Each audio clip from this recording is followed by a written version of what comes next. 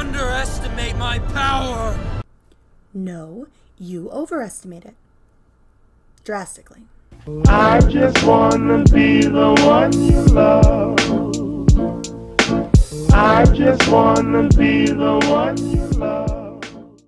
So, the summer box office is in a slump, guys, and there are many articles out there touching on this, but we're going to take a look at a Breitbart article today, kind of break down a little bit what's going on with the summer box office, and then I'll give you what I think is the deal here towards the end of the article, but let's go ahead and get right into this. So, box office slump continues as Toy Story 4 underperforms, and now that no one is calling this this movie a flop, okay? No one is saying that Toy Story 4 did fine, but it really did miss the mark here. Toy Story 4 is a hit, a big hit at the box office, with the second best opening for an animated film. But it still missed the mark. The low-end projection was for 140 million opening. Low-end projection. Box Office Mojo expected 165 million. But there was a ton of talk about a potential 170 to 200 million, or at least a smidge over the current animated record holder, The Incredibles 2, which opened to 183 million at around the same time last year. Instead, Toy Story 4 is projected to open to 136 million. Nothing to sneeze at.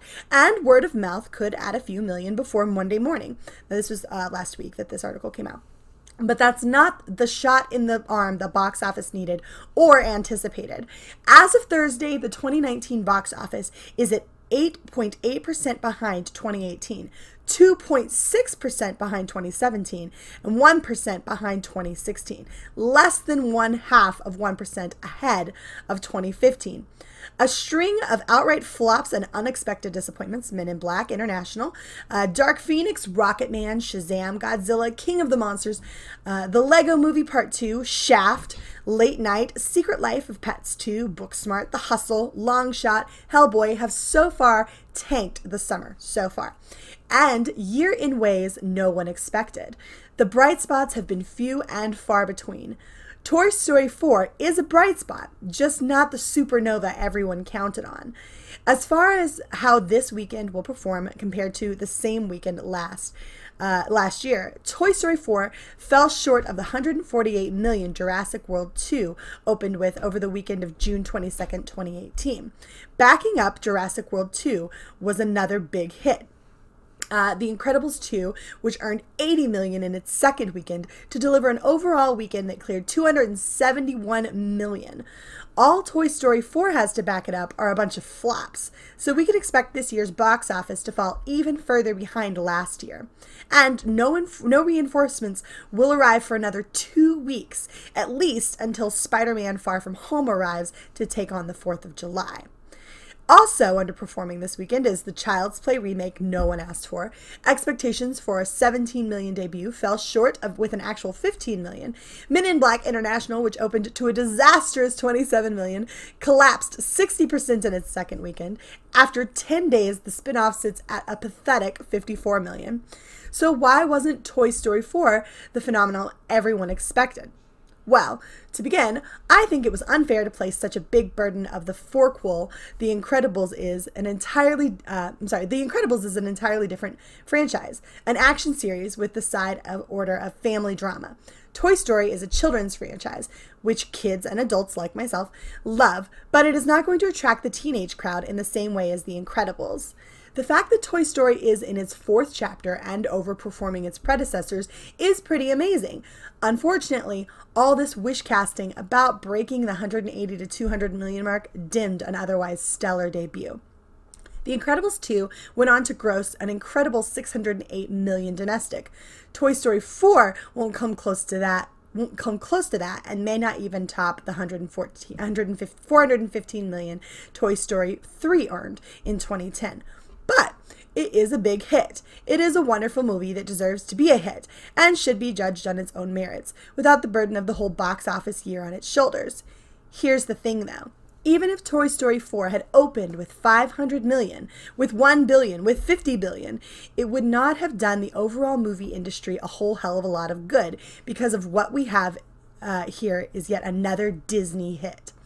Disney has Disney, has Marvel, has Pixar, has Star Wars, and now has everything 20th Century Fox. Disney has gobbled up more than a third of the box office pie this year and has earned more money than its closest two competitors combined, and still has The Lion King, July 19th, Maleficent 2, October 18th, Frozen 2, November 22nd, Star Wars The Rise of Skywalker, I'm sorry, I got a little sick there, December 20th, warming up in the bullpen, along with a piece of Sony's Spider-Man, Far From Home, July 2nd. If 2019 pulls out of this dive, it'll be Disney's doing alone. The rest of the film industry will still be licking its wounds, especially after the death of so many golden goose franchises, deaths that will have long-lasting repercussions for years to come. So, after taking a look at this, here's my breakdown for this for you guys. Personally, I feel like we've hit a point with Disney where it's basically just eating itself, right? And you can take this whatever way you wish. Oh, Disney's still on top because they're beating out all the competitors, right? Yes, true for the moment. But right now what we're looking at is a scenario where Disney is leaving no competition available or around for us. And we're getting a little sick of it because Disney really only offers that sort of family-friendly genre. They sort of nerf everything. They stick a foam of bubble wrap around everything for us to try to consume. And I think it's going to get to a point where Disney is going to basically just eat itself. I don't think we're going to continue supporting, as not just the here within the Fandom Menace, but the world is getting a little sick of it, right? We're all getting a little bit tired, and it's not just the sequelitis, although that is certainly a part of it, I believe.